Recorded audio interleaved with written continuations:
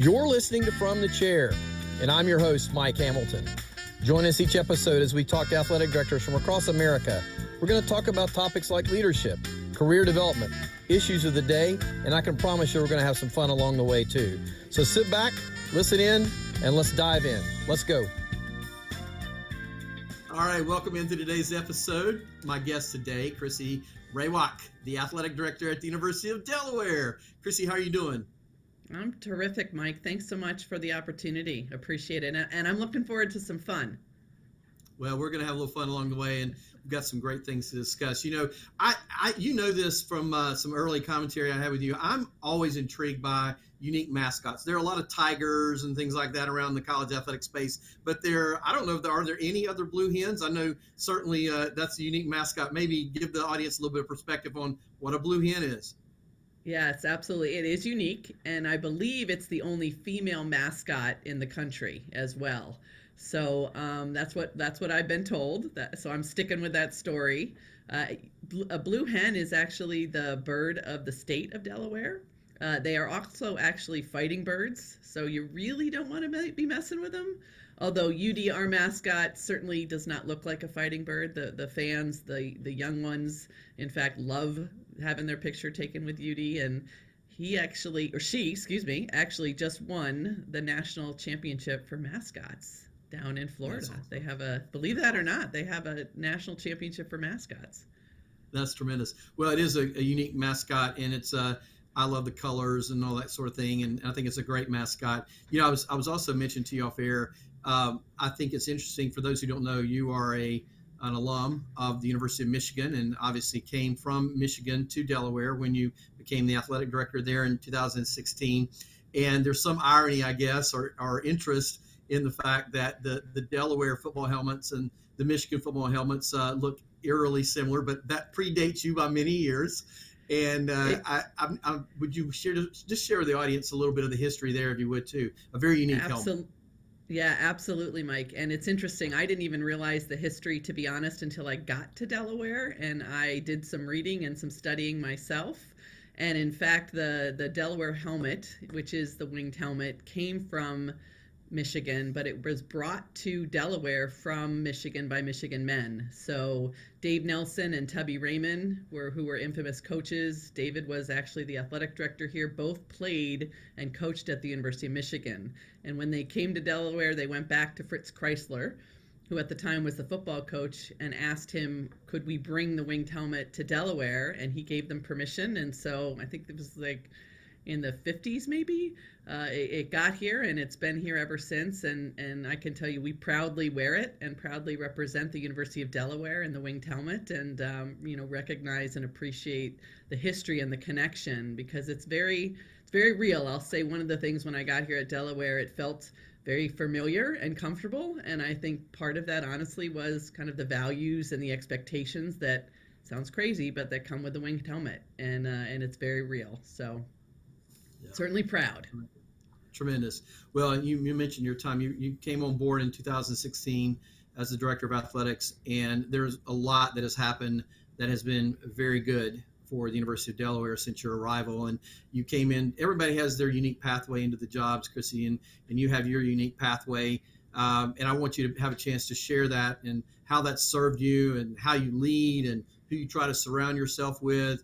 I'd love for you to start by coming off the top, talking a little bit about your path into the chair and those specific things. Absolutely. And thanks, Mike. So what's interesting is, half of my career, I feel like I'm on the other half. I'm headed more towards the retirement end, if you will, but half of my career has been outside of athletics. All of it has been in higher education. I've worked at 3 tremendous universities, the University of Michigan, Northwestern University, and now the University of Delaware. Started out as a coach, which for 6 years at Michigan as the assistant women's swimming coach, not a path I anticipated I was going to go down, but I would tell you it was probably one of the most valuable experiences I've had in my career as the foundational piece that really taught me how to understand and lead and be a part of a team. It was one of those moments where I realized how important culture is in teams, and you can have the greatest talent in the world, even on a team of 40 or 5, but if you have a bad culture, you're never going to ultimately achieve what you could achieve. So, starting out there and really recognizing and understanding what it meant to lead teams and be a part of teams in a different way versus just a team member, if you will, was hugely important. And then transitioning out of athletics, and I think that's one of the things that has really served me well as I came back into athletics, if you will, is really understanding and working with university leadership. I worked in development, both at Northwestern and at Michigan on the administrative side. So I actually wasn't fundraising until I got back into athletics in 2011. But I was working on hiring and training and educating and financing, fundraising, both at Northwestern and at Michigan. And through those relationships and that work, I was really able to better understand and work with deans on what they wanted their fundraising operations and programs to look like. So it allowed me to really understand the academic mission and what exactly is a provost and how do they work and how is funding managed across institutions, and to be very honest, kind of the politics of higher ed and how it all fits together. And so as I came to Delaware, the first things that I did was actually reach out to deans and reach out to vice presidents and met with them and wanted to learn their stories and really understand who they were and why they loved what they did. And then I asked them, what keeps you up at night? What are the things that you're focused on? How can I help you?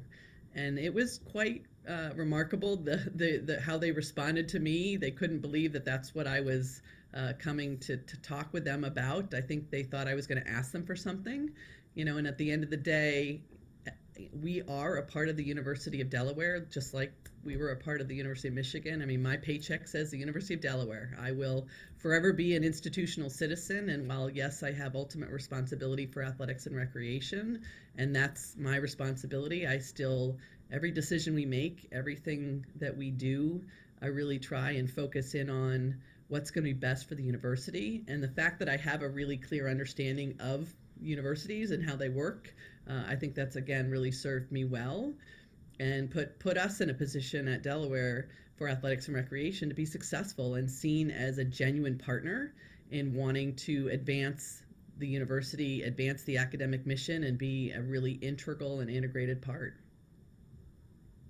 It's great. So I want to pull out. There are two or three themes in there that I want to dive a little bit deeper on as I was listening to you. One is I don't know if this is core values, strategic plan, whatever, but you on your intro on your website, you list, I'll call it 5-7 key principles that you're aspiring to hit on. And one of those that I told you offline that really stood out to me was your work in the area of student athlete welfare and wellness, and in particular you talked just here at the beginning about integration into the campus community. And as I read through that particular element of your plan, I think it was noted that you have relationships on campus to help make that work with 6 or 7 different university departments, as well as some external constituent groups that you work with to provide the best possible class of service for your student athletes. So I think that I'm interested and intrigued how you came about that modeling and how that's working for you on campus. Yeah, it's actually been remarkable, and again, I'll come back to and a lot of fun.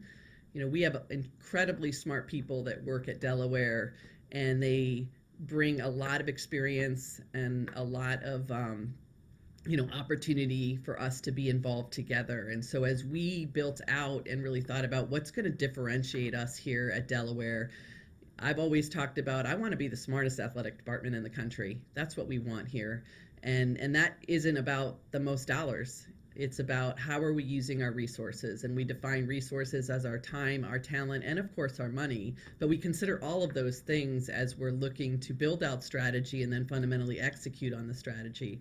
So the reality is I can't hire enough people or that kind of expertise here. I couldn't even do it at Michigan, right? I think in general. And so what we really did is we built out our strategy, particularly around sport performance, is we looked to the College of Health Science, we looked to the College of Engineering, we looked to the business school, statistics program, and we brought them together and we said, okay, here's what we're trying to build.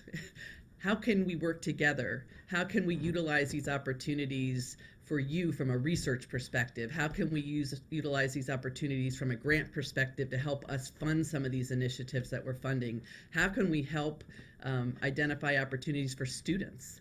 You know, one of the neat things, and I'm equally as proud of this as I am of the student athlete accomplishments, is we have probably 75 to 100 students a day that are working with us across the board. Dietetics, athletic training, physical therapy, sport analytics, sports science, and the ability for us to advance their experiences here. You know, they're in the classroom learning the theory, and then they get to come with us and they test it and they grow and they learn and they help us get smarter. And for them to be able to then go off and leave University of Delaware with that type of experience, the types of careers that they are now being afforded are awesome. And they're coming back and they're telling us that.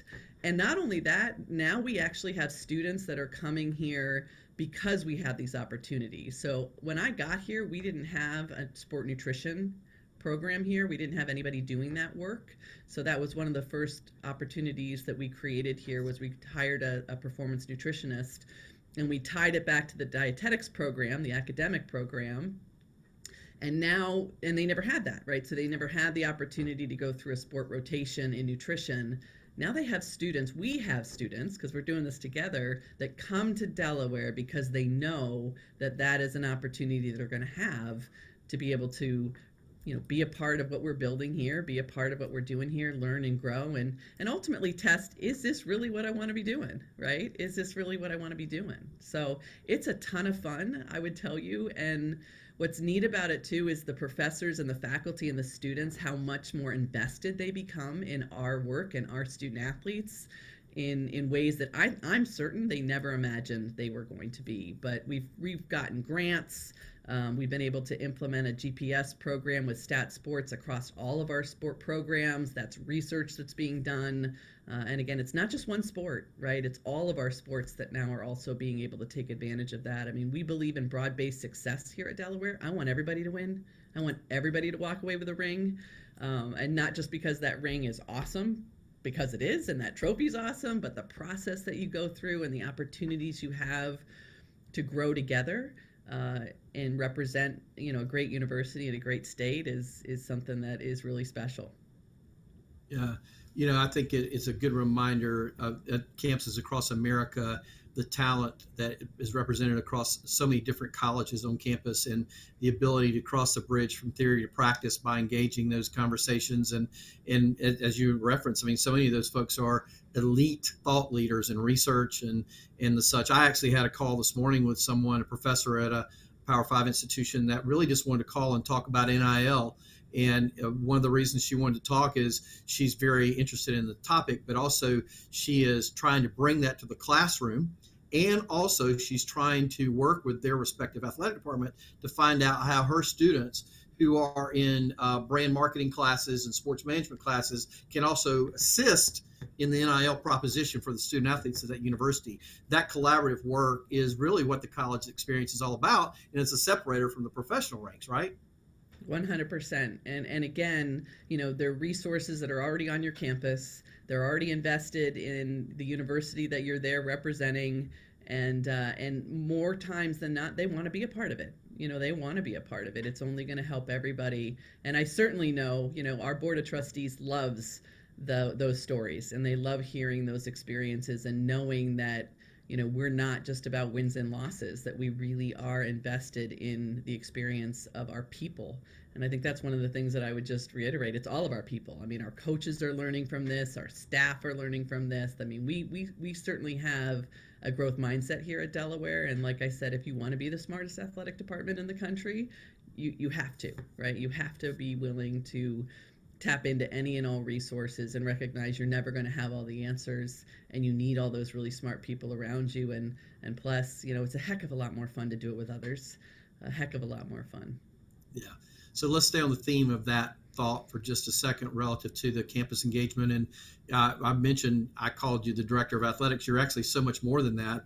You've got the intercollegiate experiences, which is by itself a 24/7, 365 endeavor, but you also have responsibility for campus rec.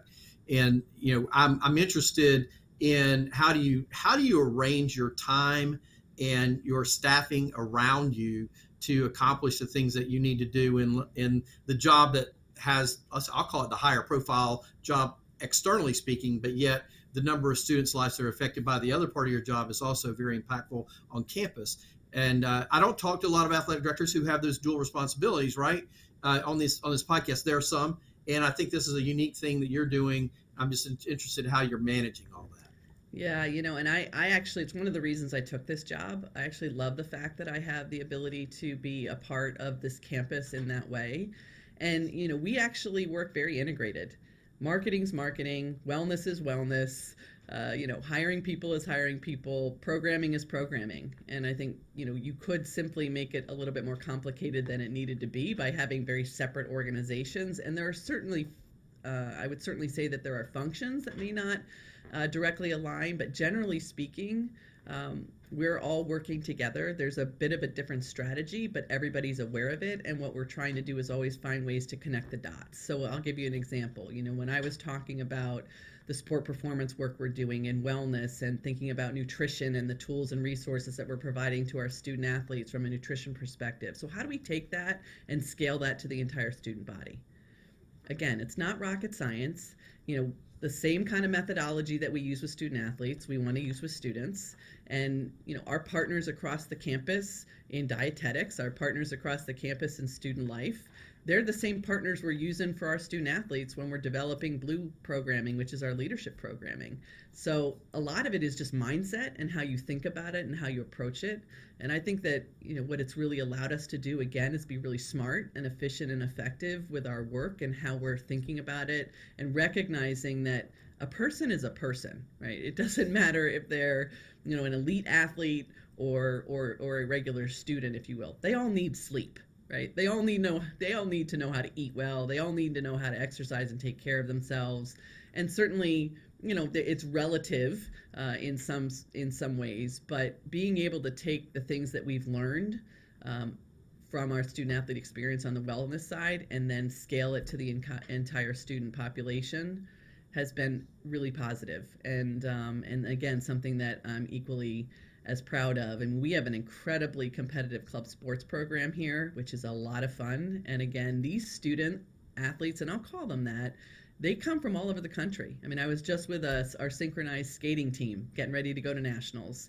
And there were 8 women around the table that are on their leadership group from Chicago, from California, from Texas, from Boston, from Florida, from Maryland, all coming to the University of Delaware to be on the synchronized skating team.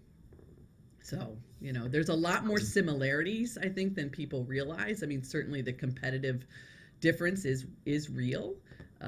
But like I said, at the end of the day, they're people. And, we certainly are committed to wellness here at the university. And for us to be able to bring the expertise that we have from the experiences we have with athletics to the whole campus, I think is pretty unique, and again, probably a different way than most others think about it, but it really isn't significantly different. It's just all in how you market it, message it, and scale it. Yeah. So you've now been on campus a little over 6 years, approaching year 7, and when you took the job, and so many times this is the case, you have to come in as an agent of change, and let's say that the athletic program wasn't perhaps its best self relative to historical performance at the time when you got there. But by all measures, since you can look at obviously academic performance on the field and court performance, coaching hires, what you're doing in the community, some of the things we've referenced here, and you've got a lot of momentum. And I'm sure along the way that didn't come without some heartache and heartburn as you had to make the changes to help give fuel to that momentum. And I know you, from the conversations we've had both before this call and on this call, you are committed to process and how to achieve something. So maybe talk a little bit about the process for the change that has occurred at Delaware in the last 6 years. Mm-hmm. Yeah, so most people don't realize I was the 6th athletic director in 8 years. And that does include interims, but I think we can all agree that interims have agendas and interims have things that they're trying to accomplish as well, not good or bad, just the reality. And this is after having the same athletic director for, I think, 35 years. So you can imagine how challenging that was for the individuals that were within this organization. And then on top of that, there was three presidents within a very short period of time as well. So a lot of change on the campus. And so, at the beginning of it, for me coming in, it was really about listening and learning and really trying to best understand, who was here. And then quickly pivoting to, okay, so what are we going to do, right, collectively?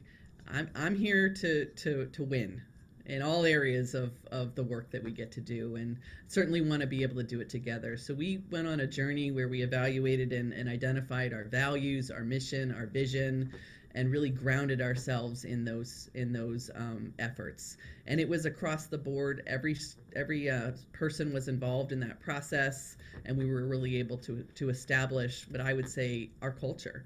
It's since evolved, but it is one of the things that we consistently come back to. Again, our mission, our vision, and our values. It is our North Star, and it allows us to make the decisions we need to make on a daily basis. We hire to that. We grow in ways that people obviously can't even imagine. If you look back at the people that are within our organization, I have head coaches that were assistant coaches when they got here. I have deputies that were assistant ADs when I got here. So the idea of investing and growing in excellence and being, really committed to the work is important for us. I always think about there's three core things in organizations. There's culture, there's strategy, and then the other piece for us is brand, which is the promise of an experience. And you can imagine those in a Venn diagram type of visual, and the sweet spot is in the middle, right? When you get it right, you've got all those things really clicking on all cylinders. The core of it, though, or I think the kind of foundation of it is the culture. And, Peter Drucker, who you may know, very influential management guru back in the day, he talks about culture eats strategy for breakfast. And so that's where we started, because you could have the greatest strategy in the world, you could have all the money in the world, but if you don't have the right culture and you're all not rowing in the same direction, you're not going to achieve what you can. And if you do, I would say it's luck, because it won't be sustainable, and it's probably not very fun. It's probably not very fun. Hey, I'm gonna tell you, I have 5 presidents in 8 years during the time I was AD, and I would say I resonate with some of what you're saying. And I would also say that when we were our best during my time at Tennessee, the culture was right, and we had alignment, up and down the board with our coaches, our staff, our senior leadership on campus, board. That's so critical. It is, and leadership continuity. I mean, when we were studying, as we were setting our longer term strategy here at Delaware, one of the things that we did, and it is a bit of a, well, duh, but I think it really comes to life when you look at programs that have seen consistent success, is the continuity from the board to the president to the athletic director to coaches, and the ability to see the success come to life in sustainable ways. It's so important, which is why coming back to people, coming back to culture, and making sure that you're investing in all the right things that you need to be investing in. And part of that too, Mike, I would say, is that strategic discipline component, which is so easy to say but very difficult to do, especially in the world of college athletics and the changing landscape that we're all living in. It's very easy to get distracted and have shiny objects kind of floating, and you're like, wait, no, squirrel, versus like, no, we got to stay true to what we're here working to do. We got to stay focused on the work and the commitment that we've made. And not that you can't be nimble, of course, when you need to, but you certainly need to stay focused, and having the right people in the right positions and investing in them, and recognizing kind of who you are is critically important. And I'm proud of the work that we've done around that here at Delaware. And I think that comes back to your question of how have you been able to build the momentum and really continue to maintain it in the world that we're in right now. And it's that. I mean, when COVID happened, we focused on how do we come out of this better? How do we come out of this stronger? How do we come out of this smarter? And it was hard. I mean, I'm not suggesting we stuck our head in the sand and we didn't acknowledge the hard in it. We certainly did, and we embraced that, but we also really embraced the idea of, again, how do we come out smarter? How do we come out better? How do we come out stronger? So you've now been in 6+ years, as we alluded to a moment ago. Everybody has to eventually get their first opportunity as an athletic director. And I'm curious if you would speak to those who might be listening to this that are still searching for that opportunity and are hopeful and are certainly qualified and maybe even ready or past ready to be an athletic director. As you reflect back on these 6 years, maybe some things that stand out to you that you could offer as, hey, here's some things to think about as you prepare for that step that you do not expect when you're on the other side of the table. Yeah. Eat your Wheaties. Make sure you eat your Wheaties. Hopefully people on this call understand what I mean when I say that. I feel like I'm old. What I would say is, and I think about what would I do differently, right? I think about the things that what would I do differently if I were coming back into this. I think that the things that I probably would do a bit differently is give myself a little more time, be a bit more patient with myself, and enjoy the journey. You work really hard in these jobs, and I'm pretty type A, as I think most people are that sit in these chairs, and I don't think I gave myself enough time to really enjoy the first couple of years. I think the other thing is that I would say from an advice perspective, and particularly with how complex college athletics and universities are becoming, believe it or not, they're more complex than they were a year ago and a year before that. And I think that is because of how the college athletics landscape is changing, is recognizing the importance of the relationships that you have on campus and taking time to care and feed for them. I came to that naturally, like I mentioned, because I'm a university citizen and I spent more of my time outside of athletics than inside of athletics when I came into this role. And then the last thing is just also recognize kind of the dependencies. Again, this comes back to the complexity of our work. We talk about this a lot here at Delaware, and I do believe it's one of the things that differentiates us is, we're working on one human when I think about athletics. Like, it's one person, but we have all of these people that are circling around this one person.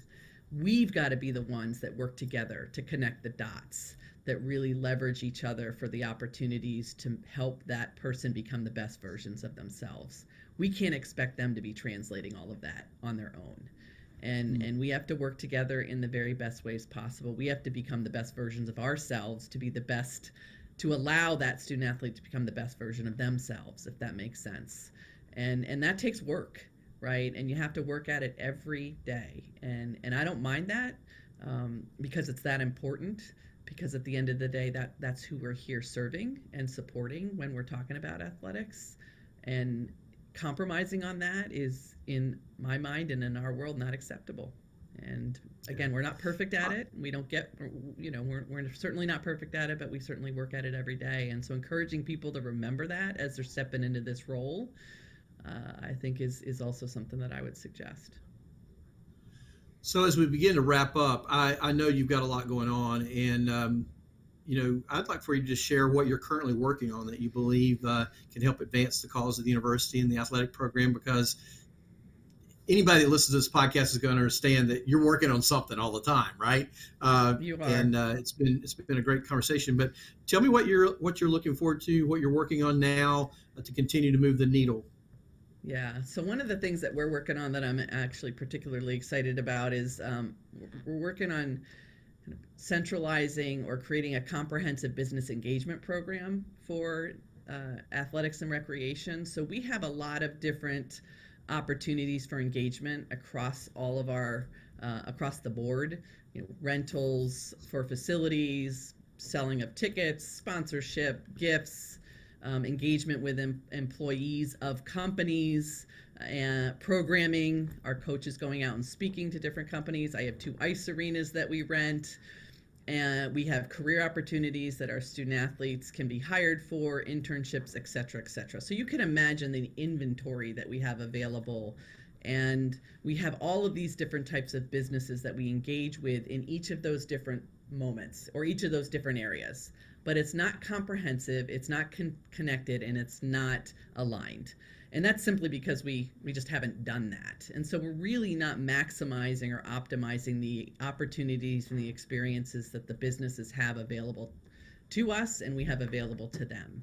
And so we're working on organizing ourselves in a way that allows for a business to come in and connect in one way, and then ultimately be able to scale it across all of the different opportunities and expose them to all of those things.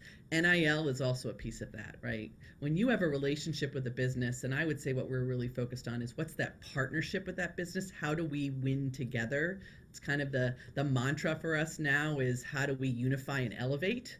And how do we do that in a way where everybody wins and everybody has the opportunity to maximize the relationship and the partnership, and also have fun with it. I think the other component to that I'm excited about is particularly in a state like Delaware, where we represent the state.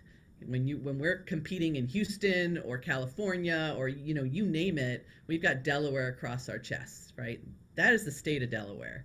And so our ability to connect with businesses all across the state and ensure that they feel that pride and that connection, and that the people that are buying their products or coming to the restaurants or you name it, they feel that whether they went to the University of Delaware or not. They see UD, they see the Blue Hen, and they think they do it right. We're proud of what they do, and we want to be fans. We want to invest, and we want to support our our flagship university.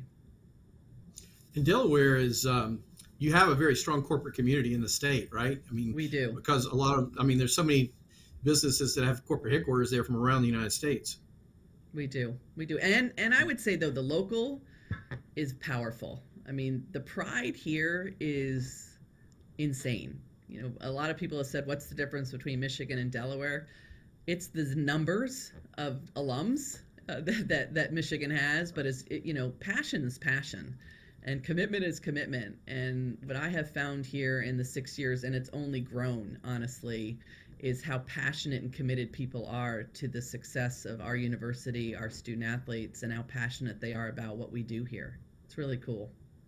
That's great. Well, this is a conversation that has moved along quickly, as I knew it would, based upon the things that we had slated to talk about. And I know you do have a lot going on. And so the idea that you would come on and spend 35 minutes with me and share some of your learnings and things that are going on there with our audience is really meaningful. So thanks for joining me, Chrissi. Well, I appreciate the opportunity, Mike. Thank you very much. And go Hens. All right. So you've been listening to From the Chair. I'm your host, Mike Hamilton. We're here every week across all audio platforms and certainly on YouTube for the video content. We produce new episodes every Wednesday, but you can also get those previous episodes in the catalog, regardless of how you listen to the podcast. So we hope you join us, and I hope you've enjoyed today's episode with University of Delaware Director of Athletics Chrissi Rawak, and we'll see you next week. Take care.